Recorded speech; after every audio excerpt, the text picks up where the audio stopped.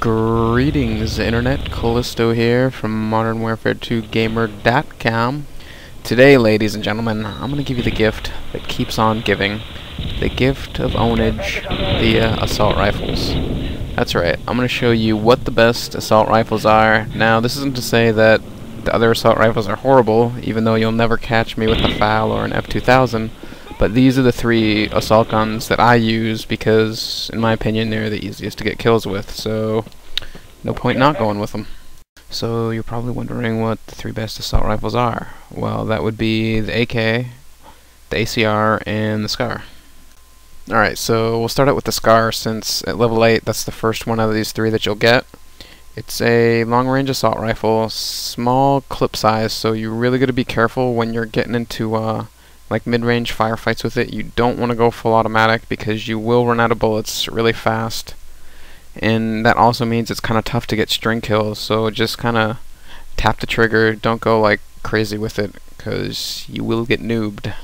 As far as attachments go, it's got a really solid iron sight, so you don't really need red dot, but it helps a little bit. But you could probably go with like a 203 or something if you wanted to. You're kind of vulnerable with this gun, so you're really going to be kind of like spinning around like a helicopter. Just make sure no one gets in behind you. Just take it slow. You don't want to rush into anything with this gun, since if you get overwhelmed, you're not going to be able to do a lot with the size of the small clip on this thing. So you just want to like take it slow, take advantage of cover. You can move forward, but you don't want to be like overly aggressive. Just like watch your corners. Don't let anyone like get up on you with multiple people. Just be really like aware of your surroundings and stuff. And I have no problems with camping, especially when I've got a gun like this where I'm really vulnerable to be offensive. So if they're gonna come to me, I'm just gonna sit here behind cover and keep picking them off. Once they chill out and like stop just attacking me multiple guys at a time, then I'll leave. But I can't afford to leave this position with so many guys around. I'm pretty much just stuck waiting for teammates to bail me out here.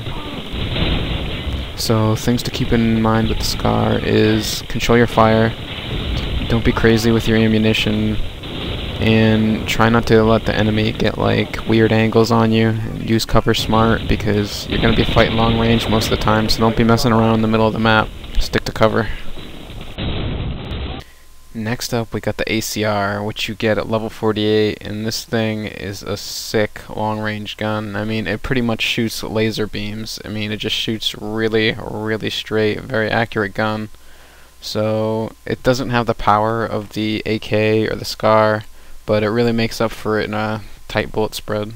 The trick with the SCAR is don't let people roll up close on you. Really, like, watch doorways and windows when you're moving from one part of the map to the other.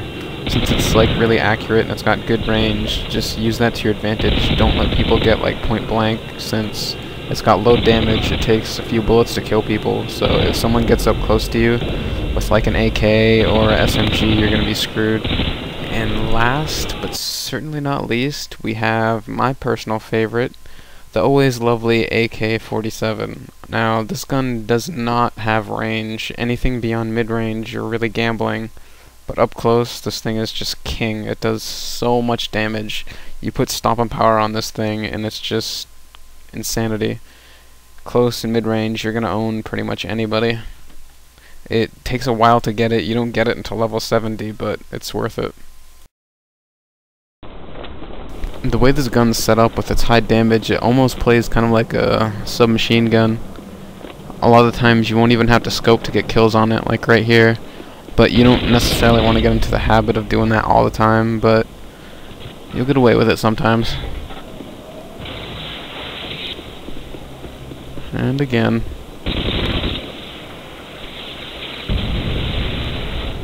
It's a really good gun for being defensive. Anybody that has to like push into you when you got this thing out is just not in a good situation, like right from the beginning.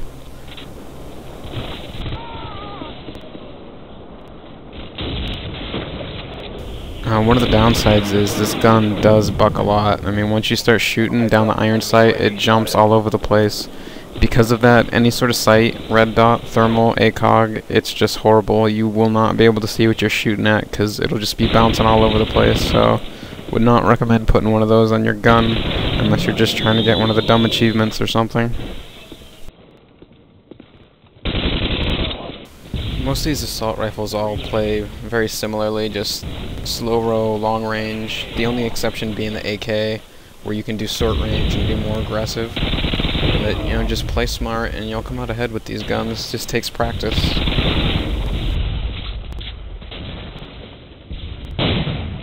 RAC-130 is in the air. Cover me, I'm reloading.